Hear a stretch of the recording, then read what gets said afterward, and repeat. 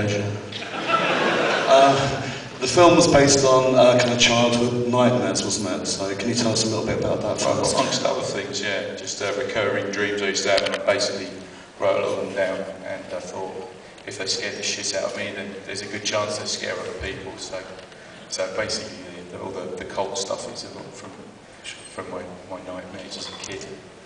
But also being trapped in small spaces and dinner parties, and a fear of massive naked men trying to stab me to death. Yeah. You sat in and watched it tonight. Did it still disturb and scare you? Well, it certainly scares me sitting here with 1,400 people watching it. Yeah. Sure. Let's bring down some of the casting. Ben, over to you. Yeah, so come cast. They have names.